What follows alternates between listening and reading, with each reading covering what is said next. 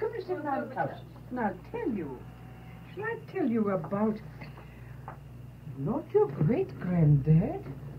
Isn't his great-granddad? Your great-granddad. So it's his great-granddad. Yes, about your great-great-granddad. And he went to sea with a ship. And lots of people came to see him go away. Because it was going with a big propeller. You know a propeller? At the end. And it sailed right out to sea. And everybody cheering. And that was a long time ago.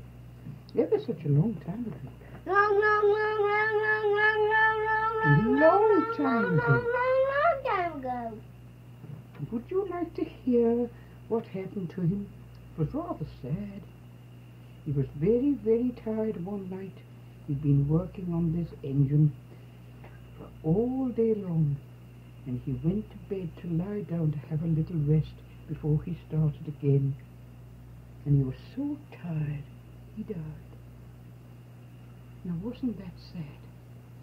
And you know, they took him on shore, and he was buried in a very, very famous churchyard right on the top of a hill beside the sea.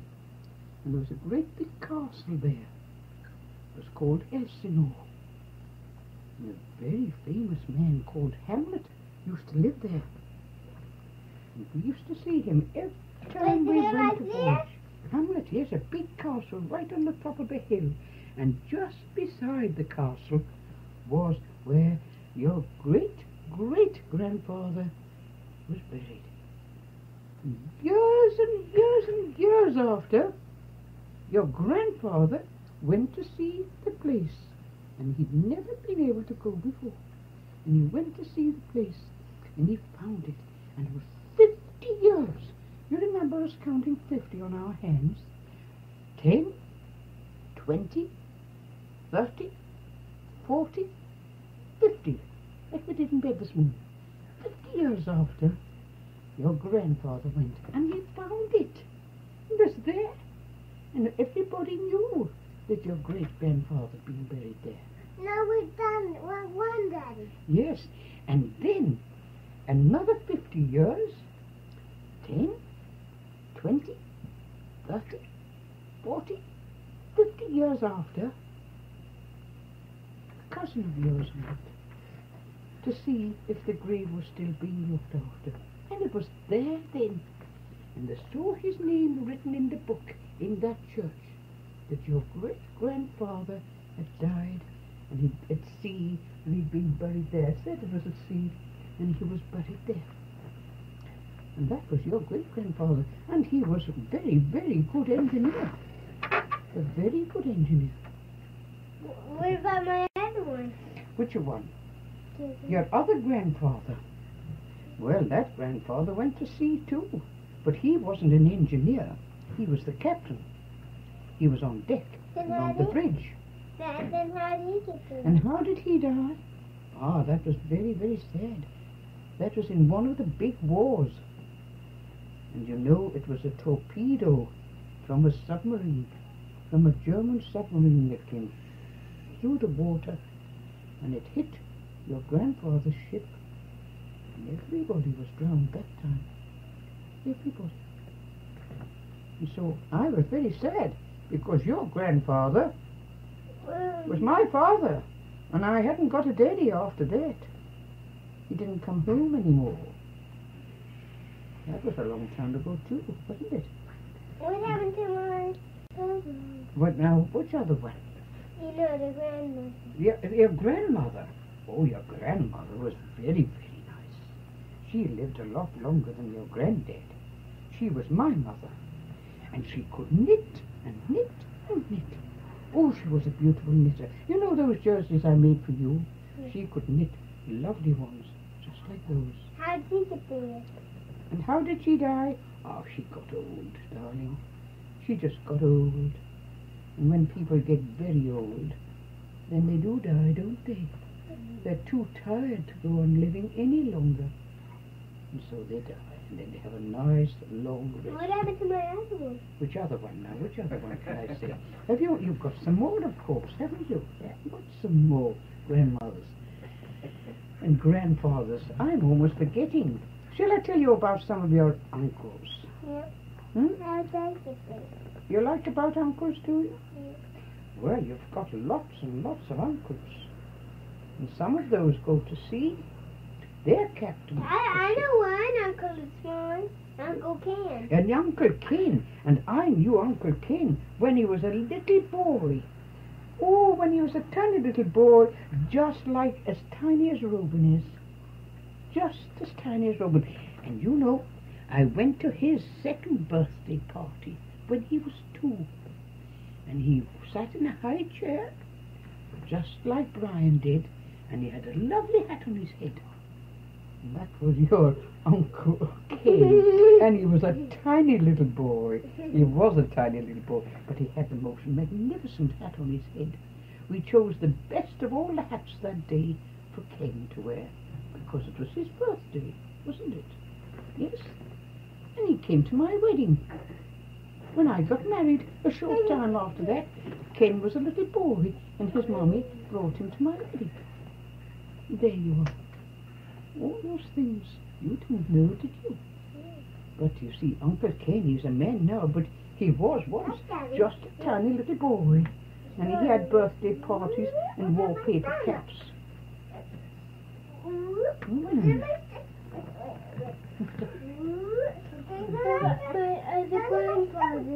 Your other grandfathers. Well, you see, they died before I was little, because I can't tell you much about them. His other grandfathers. You see, I didn't meet them. You'd have to ask your daddy about your other grandfathers. I can only tell you about some of them, can't I? Do you like to hear about grandfathers? There, he's had his... Tell me all about my other grandfathers. All about your other grandfathers. Oh, Yes. my goodness. I can only tell him about some grandfathers. Well, you enjoyed that. Yes. Now you know all about your grandfathers. Now, what was your great-great-great-grandfather's name? Ask Auntie Kitty what your great-great-great-grandfather's name was. They called The him... engineer. He was an engineer, and they called him William Clayburn. That's a And funny... he's the one who got died. That's Yes, that's the one who In died. that big castle. Yes, he's buried beside that big castle. He got in- oil tired, and then he got dead. Yes, and then what about your great-great-grandfather? He went to sea too. Yes. And what happened to him? You don't remember? Ah, that was his grandfather. Wasn't his great-grandfather.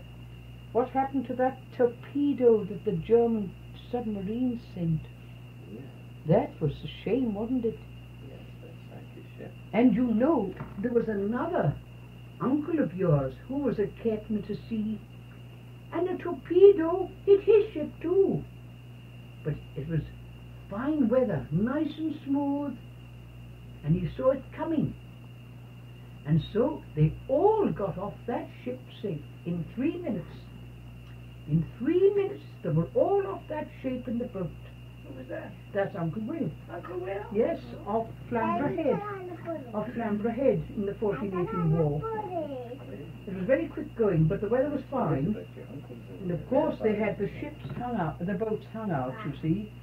And within 3 minutes, they were all off and went into Bridlington. But the ship went, of course. Couldn't save the ship. Of course, your great-grandfather's name is on a monument in London. Yes, it is. It's on a monument in London. They say that he fought bravely and was lost. He's there. I found him. Audrey was the first who found him. Was she? Yes, she made a special journey up there just after it was opened, and it took quite a lot of scanning, and she found it. She was a sweet child. She went to the... she never knew him. Of course, never. He died What was long that before. grandfather's name? He was another William Clayburn. Another William Clayburn. Yes, Well, that's kind of tough. Now we've got a William, haven't we? yes. Who is our William? No. Brian. Yes, Brian William. Yes. He's carrying on the old name. His William Clayburn's gone for generations through. It's been a William. Hmm? No, yours is Well, they Claire don't have any Scott. young William Clayburns now, do they? Oh, Yes, yes, they do. yes, There's, but Your Will name is Clayburn, Claire. he has They only give you one a daughter. different name.